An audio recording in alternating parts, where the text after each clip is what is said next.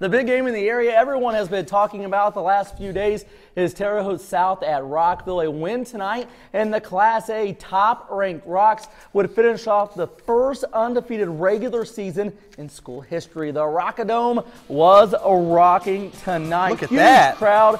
Wow. Rick, will you marry me? Caught me off guard there a little bit. I don't know how happy the wife will be about that. Logan Stewart finds Preston DeFoe's ahead of the pack. Why is this Rockville team so good? Right here, unselfish passing. Lane Mahurin gets the layup.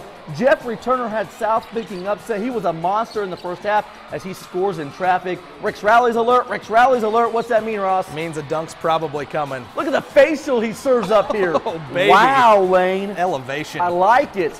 Turner had 22 points in the first half. This is an awesome three at the buzzer. Upset Brewing. Braves up 40-31 at the break.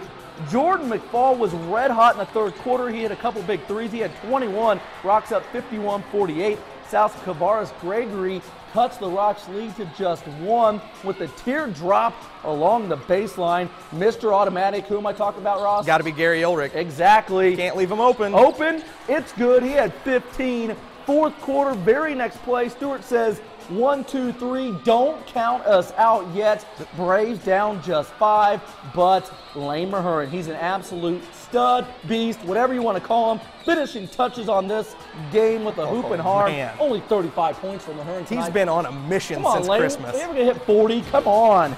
Just kidding with you. He's an absolute beast right now. Rockville outscores South by 21 in the second half. The Rocks move to 22-0 and complete their first undefeated regular season in school history.